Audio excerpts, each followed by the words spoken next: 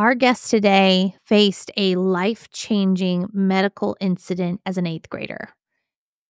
And as she embraced that and was present with that and pivoted with that, that's the time in her life that ignited that desire to be an entrepreneur. She has now become an incredibly successful entrepreneur for the last 8 years, doing what she loves in the area of art and graphics and branding. She helps organizations thoughtfully and creatively and artistically take their personal why and shift it into their professional why. Her work is now seen in airport shops, in museum shops, all throughout the Chicagoland area. But today she's going to take us on her journey. She's going to share with you the highs and the lows of being an entrepreneur. She's going to give you some amazing nuggets into how to lean into those entrepreneurial moments that may or may not be serving you. She is a true testament of choosing a path that serves you, but that also allows you to create that work-life family integration that your physical health requires. I'm excited for you to join this conversation today with Chelsie Tamms.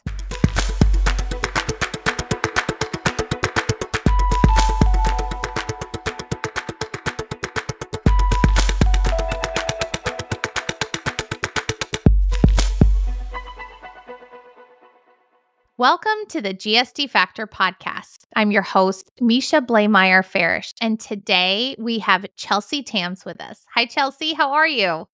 Hi, Misha. I'm doing great. Thanks so much for having me. Thank you for being with us today. So, Chelsie, tell our listeners a little bit about your story and a little bit about yourself. And I'm really excited to dive into it because you have been an entrepreneur now for over a decade. And congratulations. But I really want our listeners to hear, what was your why and your purpose for getting into entrepreneurship over 10 years ago? Yeah, I love that question. Love sharing a little bit more of the background and backstory to how I got where I am today, because I think young, childhood me wouldn't have envisioned this, but it also really traces back to then. So when I was in eighth grade, I had scoliosis and had a spinal fusion surgery. And I think that what kind of pushed me on this path first was really leaning into art and loving. I've always loved doing everything art related, but that really got me even more into it, because I think there was just no limitations as to what you can do. You can make art however you want to, and you can really lean into your limitations without even acknowledging that that's what's happening. And I think that was a really cool thing that happened when I was younger, is just being able to do that versus the usual and typical participating in sports. There were some challenges there of not making a team here and there, or not having all of the capabilities and abilities to participate that in the same way that I did before I had surgery. So I think that was a huge motivator that kind of subtly put me on that path. And then when I was in high school, I took my first graphic design classes and kind of fell in love with that and realized that there was a huge career potential there. One that's, I think, untapped or unknown about when you're a lot younger. You just don't know exactly oh, art can be a career. And there's such a negative stigma around it too. So figuring out how can you make it work for you? So it really traces back to then. And then fast forward to college, I studied graphic design, Spanish, and marketing. And then after graduating, expedited my goals of becoming a business owner in the sense that I won some startup funding from my university. And I think the reason for that traces all the way back to the surgery that I had in eighth grade, which was really just motivating me to figure out how do I make this work for me instead of going to a larger agency, which I was really excited to do. But I think I had this laser focused goal of one day I want to own my own business. And because I knew that at such a young age, I was able to do the things that were needed to get the experience, or just be naive enough to say yes to doing that earlier than I would have otherwise. So I started my business in 2016, right out of college, and had some experiences of entrepreneurship before that as well, that I think subtly influenced that I was ready to make that jump, and ready a lot sooner than many people are, because we're really told you have to go to college, you have to get this traditional 9-to-5 job. And it is a little bit harder to find them in the creative space. So I just made a point of making my own and jumped into that. And I've been riding that wave ever since. So many inspirational notes throughout your story. I think it is so important that we ignite those ideas and those dream bigs in the young generation, right? In those middle schoolers, in those high schoolers, and show them what the art of possibility and really talk to them about, yes, there are these more traditional paths, but there are these non-traditional paths as well. And here you took a card that you were dealt and said, "Hey, I want to make a life that works for me. I want to make a life that I get to tap into my passion, but I have that flexibility with my health and my situation." And I think that's so important. And, to have been a successful entrepreneur for as long as you have, kudos to you, because I think so many times entrepreneurs, they may have that idea, but it's that resiliency and that confidence to really push through those hard times and push through those valleys, if you will, or those seasons that really, that are more of a struggle. So talk to our listeners today about some of those lessons that you've learned along the way where you really had to dig deeper. You really had to dig in and say, all right, I'm going to remind myself of why I'm doing this to keep going.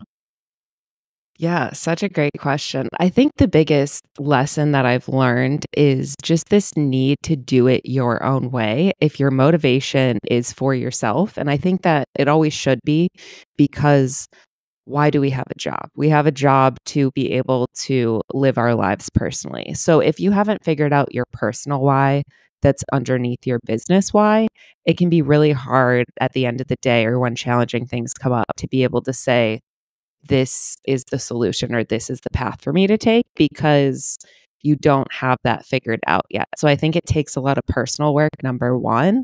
But then number two, like figuring out like how do you make your business work for you? Because if you are an entrepreneur, you are going to get a lot of unsolicited advice from many people around you.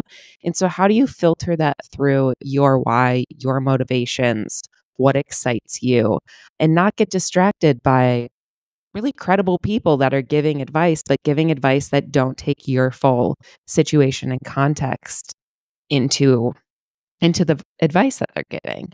So how do you separate those things out? And I think a hard lesson that I learned was every suggestion you get or every piece of advice isn't good for you.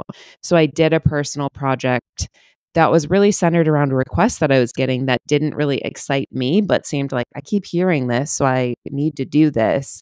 And now being a little bit further along in business, that was somewhat of a waste of time because it wasn't aligned with what I really wanted. So I don't regret doing it by any means, but it just wasn't the best use of my time. It didn't put me in the direction that I wanted to be in. And I think it was because I didn't have that strong muscle to say, like, nope, that advice could be very valid for the majority of people, but it doesn't really apply to me for this reason. And I think building that muscle and skill is really hard to do and really important, because it's not about just dismissing everything if you're not interested in doing the work. It's about dismissing the things that specifically don't resonate with you for a reason that maybe everyone doesn't understand. And I think that's a hard lesson to learn, because you need to know yourself really well to make that distinction between this is something that's not going to work for me and this is something I'm not going to put the effort in or be willing to try. And there's a big difference between those two. And I don't think we can even learn that until we try it a couple times and realize and learn, like, oh, my gut was right. But sometimes there's a gut feeling of being scared to do something. And sometimes there's a gut feeling of, I don't think this is the right path for me.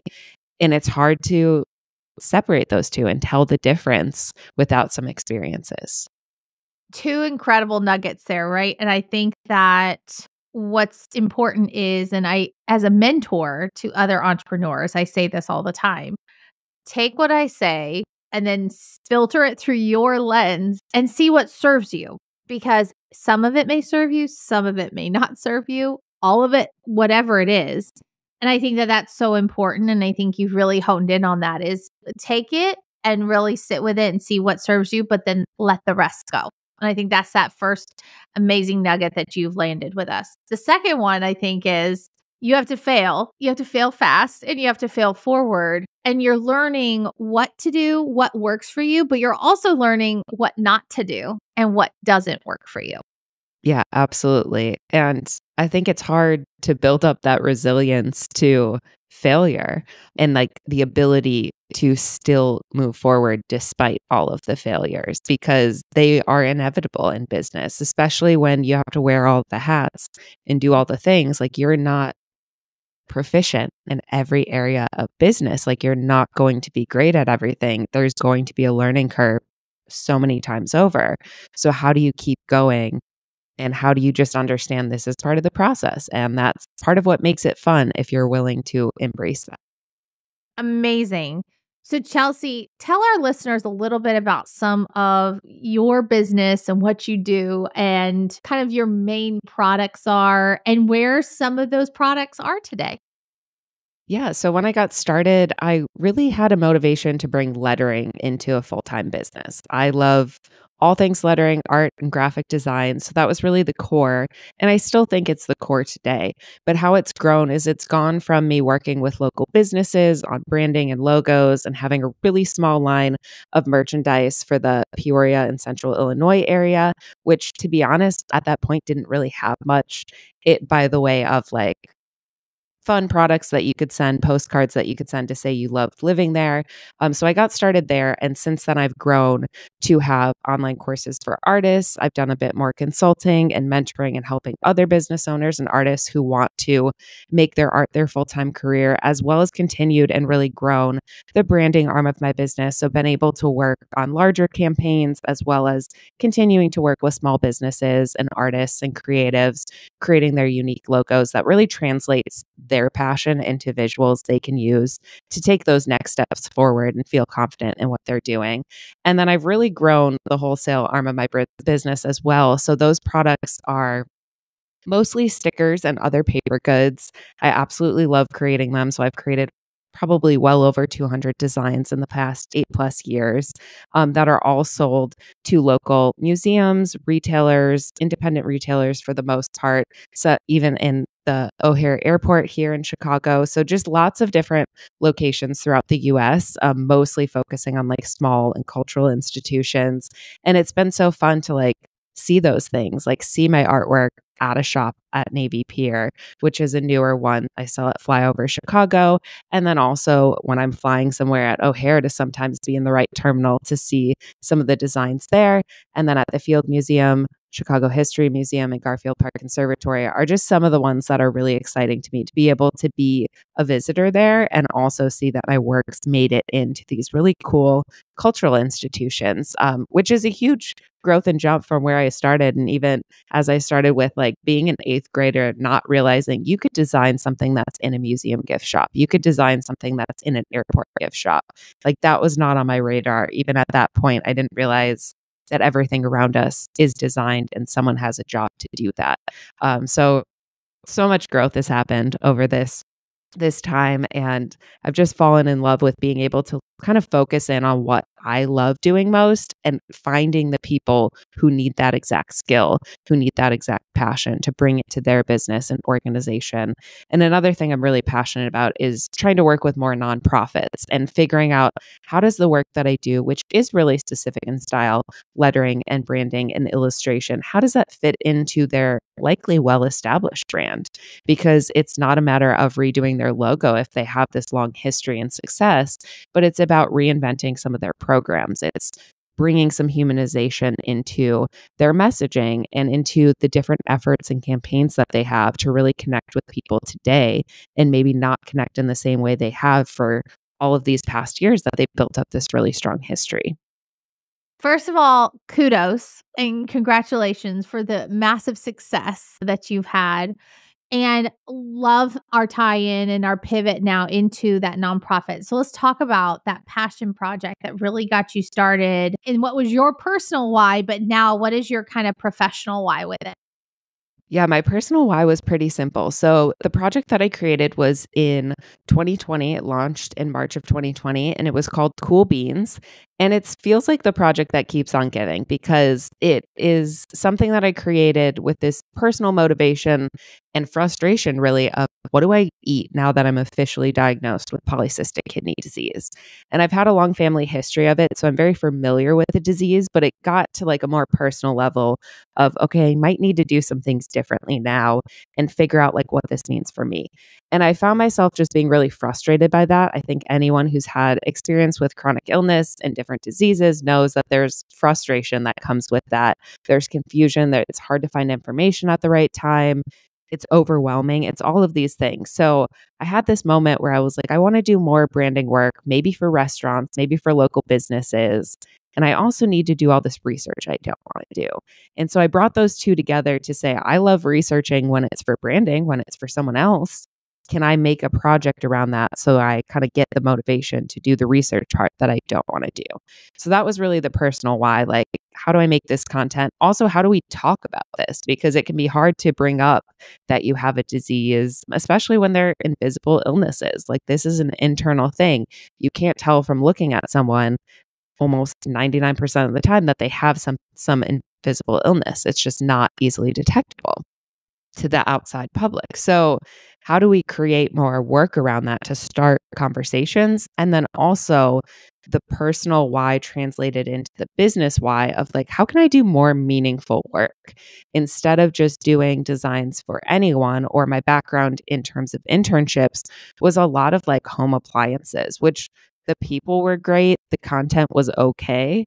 But at the end of the day, if I'm one person who loves having a solo business, I only have so much time and capacity to work on different topics and content. So instead of doing home appliances, could I do a meaningful cause? So I'm doing similar creative work, but could I go a step further now and do meaningful work to me that I think can make a bigger impact? And that's really the professional why is how can I use my skills for good? How can I personally connect the work in a deeper way? And how can I just enjoy this even more than I would if it's any content? Because I'm happy to design anything for the most part, but also like, what if I got to choose what that was on top of it? So that's really been my path in the couple years since launching Cool Beans was like, how do I use this to show people like, I just love this so much. I love the work so much, but I love the content so much as well. And this is the right fit of a project for me. And I think I can have the greatest impact when I'm most passionate about the work in general and the content too. So that's really motivated me to put that out there, to share it with the right people.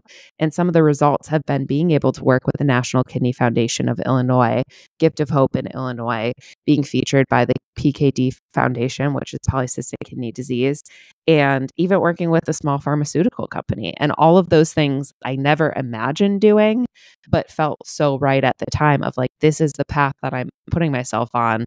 And no one told me to do that passion project. And I think that's where going back to the hard lesson that I've learned is people have ideas for you of like, oh, do a project around this. But the more you can lean into yourself and look internally and say, this is what's really relevant to me personally and relevant to my business, the more you can connect with the right people. And that's where the creative magic happens. It's so true. And I think what's really fun is you get joy from it. You get natural energy from it. And, I think you are beautifully humanizing, to your point, diseases that are not necessarily seen to the naked eye, but so many people struggle with various diseases of many kinds. And I think what you've done is you've added your personal why into it, which has created these beautiful projects, these beautiful things that also act as encouragement and inspiration to those that are struggling with it. And so I think that that's just really incredible and really proud of you for doing that, because I think sometimes people that have those illnesses, it's either do I kind of go inward and not talk about it, or do I go outward and share it with the world? And I think you've done that in a beautiful, creative way. Thank you. I really appreciate that. I think it's motivated a lot too by just finding one or two people that it influences and affects, makes it all worth it, because it is a vulnerable, uncomfortable thing to like put into your work and put yourself so deeply into it. But I think it can lead to really beautiful relationships. It can even lead to a close friend, realizing you both struggle with the same chronic illness is very illuminating. Like, how did that never come up in conversation? But it's hard to bring up. So it's a really great way to start conversations and to build community. Amazing. So, Chelsea, for you, when you think about our GST factor life attributes of being confident, inquisitive, imaginative, being present, resilient, and influential, which one or two attributes really resonate for you? And it could be what have you leaned into from your entrepreneurial journey, or where are you at today? Either or. Yeah, I love them all. And I feel like in some ways I try to embody all of those because they're just great attributes. The two that probably jump out to me the most being that I'm creative, imaginative, like trying to reimagine anything creatively, but also reimagine what could entrepreneurship look like. And I think that goes hand in hand with being an artist of like, how can we do this differently? How can I do this my own style, my own way? How can I find people that appreciate that? And that does take some imagination of like envisioning that that's possible because it is something that not everyone does or not everyone feels they can do. So, really leaning into that has been so helpful and encouraging and exciting. And I love just being creative with all the projects that I take on and trying to take on projects that are truly creative and have the space to be imaginative and creative and expressive and all those things that I associate with that. So I think that's the biggest one. But the second, I feel like for me, being a brand designer, being inquisitive is essential because my role as a designer is to translate the passion and creativity, even if it's not artistic creativity from the client, to something they can use to empower them and bring them confidence in taking their next steps in business. And I don't think I can get to that point unless I'm asking lots of questions, unless I'm being curious and inquisitive about why are you here? What is the purpose of this? And asking those deeper whys of like, okay, that's what you said, but what's underneath that? What's underneath that? And like really pushing that curiosity, I think helps make better designs. And why does any of this matter? And it's asking that not to be critical, but to be somebody who wants to get deeper and find those things and then expose those things in a really beautiful way that allows for people to connect with the businesses. And so I think just asking those questions all the time is really important. And then there's one other piece of that inquisitive characteristic as well, which is like checking, is what I'm doing actually meeting the goals?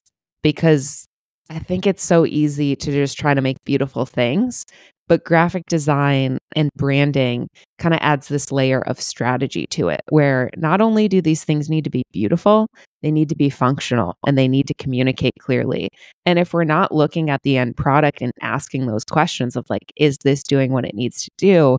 Do I need to make an update? Do we need to revise this? If you're not going through that process, you're just putting a lot of work out there that may or may not resonate with people. So I think that opens us up to being willing to change and adapt and make the next best version. It's not just a one and done piece, but that's, I think, how I'm a little bit different than a traditional artist is there is input in going back and forth. But then I push back as an artist and say, this should also be an art piece. We're not just trying to go back and forth all day and have a client design something because that's actually not in their best interest. They don't have the skill sets. That's why they're coming to a professional. So I think that inquisitiveness kind of goes both ways, but it's me asking myself a lot of that internally and then also involving the creatives that I work with, the small businesses that I work with, of like, how do we ask better questions so we can make better work?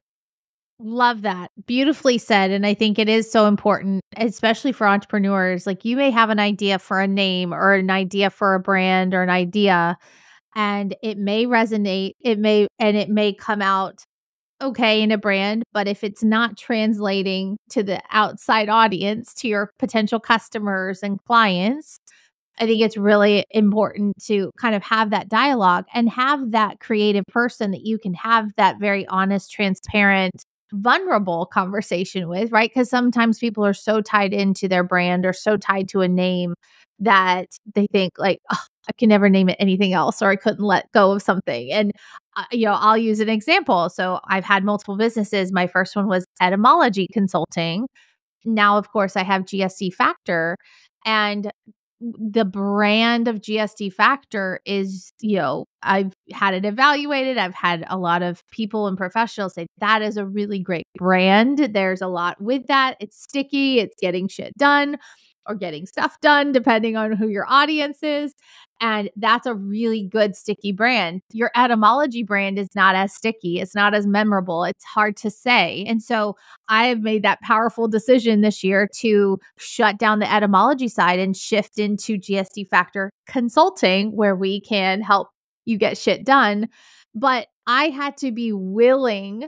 I had my kind of close people asking me those questions, being inquisitive with me, saying, why etymology? What's the story behind it? Why did you go with it?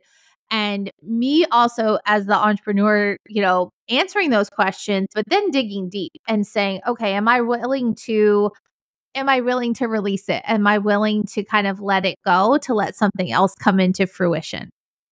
Yeah, definitely. And that process is hard to get into because it takes questioning yourself, questioning your ideas, and also acknowledging that maybe where you started isn't where you're at now. And that doesn't invalidate what you've done in the past. Like shutting something down can feel like a failure, but I think it could also feel like a pivot and a fresh start. And sometimes people do that too often and too quickly, where they're not really inquisitive about it. They're just like jumping to conclusions.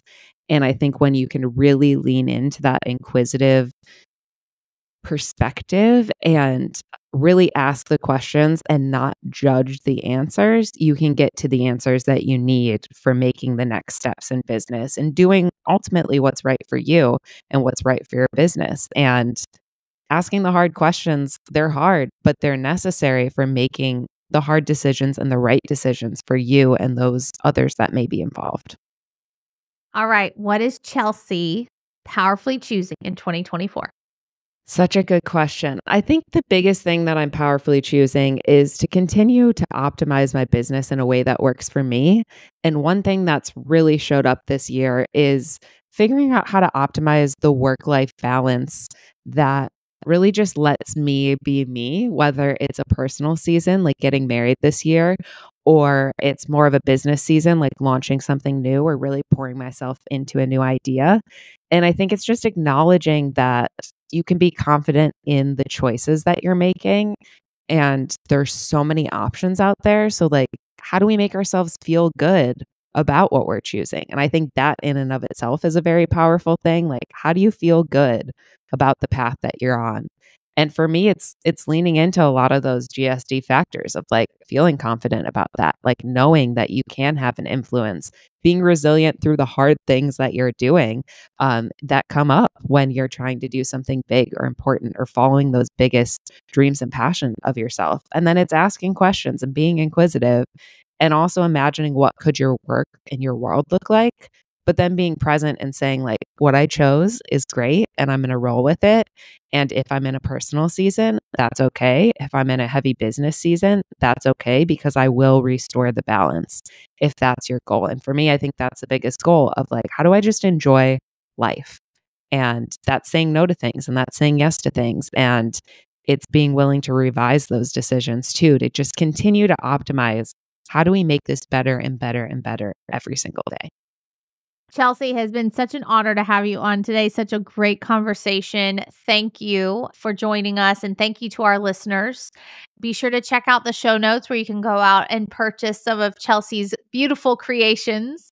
And Chelsie, just thank you for sharing your story today. And to our listeners, don't forget to get shit done. Thanks for listening to the GSD Factor podcast. If you liked this episode, please rate and subscribe on your favorite podcast platform, where you can also find previous episodes. Let's also connect on LinkedIn and Instagram. If you're looking for more information on the GSD Factor, visit us at gsdfactor.com.